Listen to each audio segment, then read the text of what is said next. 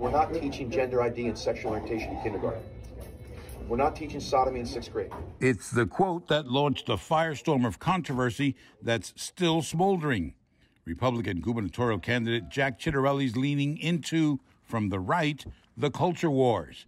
Reaction was quick and direct, an endorsement of Governor Phil Murphy by the state's largest LGBTQ advocacy group. He is using coded language that they use all the time against equality in New Jersey. And so for us as the statewide LGBTQ organization, we know exactly what this language is. We've been combating it for years. And to hear the Republican nominee to be using it as they run for governor is really discouraging, disheartening.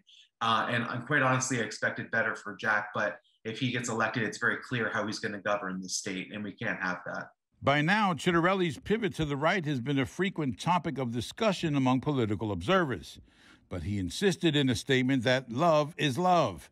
In an op-ed today, however, the Republican railed against changes to the state's curriculum that now require kindergartners to learn about gender identification and sexual orientation, and middle school kids to know about vaginal, anal, and oral sex. That's not entirely accurate, though. The LGBTQ curriculum, which covers historical, cultural, and other contributions of that community, makes no reference to sex acts, but the New Jersey Learning Standards does.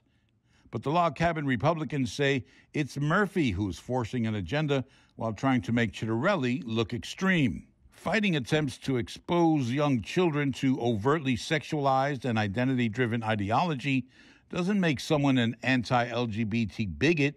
It makes them sane, reads a statement from the group.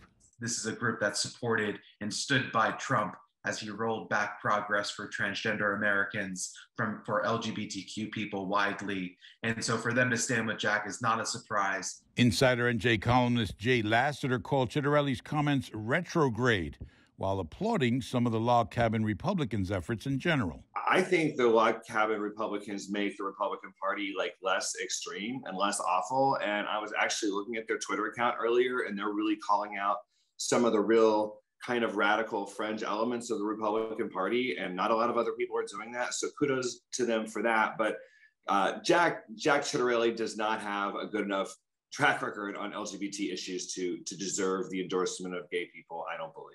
A spokesman for the log cabin Republicans wasn't able to talk to us today, but as Ciattarelli himself suggested in another segment of that same video, give me a little wiggle room to spend time going places Republicans typically don't go, and give me a little wiggle room on how to talk about issues, because the goal is to win. New Jersey voters could be in for a long campaign of coded language and exaggerated outrage. I'm David Cruz, NJ Spotlight News.